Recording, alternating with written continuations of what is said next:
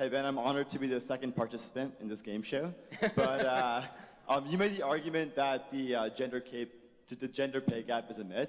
Yes. And one of the main reasons that this is the case is because that female STEM education is at a lower level than it is for men. Females are continually discouraged to not go into STEM fields at a rate that's like much lower than men are. So I was wondering what you feel about this argument, and like, you know, how do you like think it should be remedied, or like nothing should be done? I think that it's a free country. You can choose what profession to go into. If the idea is that the pay gap is largely due to profession choice, that's obviously true.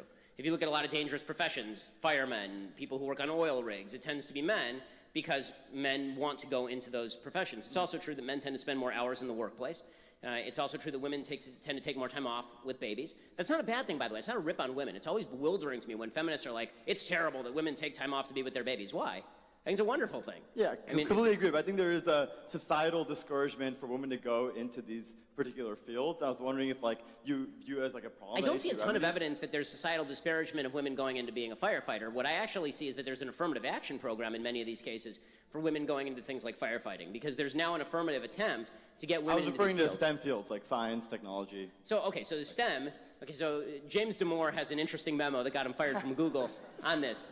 But it is certainly true that when you look at, for example, what women major in college, the number of women who major in STEM studies, which has nothing to do with getting a job and paying, women major in humanities much more than men do. Men are just interested in this stuff more. That's not a terrible thing. I don't see why that. Yeah, but I mean, like, there's societal influence that occurs even before the college level, right?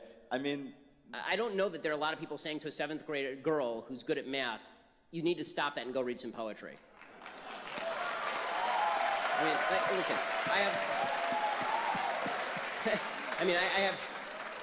I have 3 younger sisters, right? I have, my wife is a doctor, by the way. So talking about STEM, my wife's a doctor. My mom runs companies. That's what she does. So I'm very much for women in the workplace and being able for them to choose what they want to choose. I really don't see a lot, if you can tell me the person who's out there going, women in science, fie, then I'll stand with you and say, yeah, that person's adult.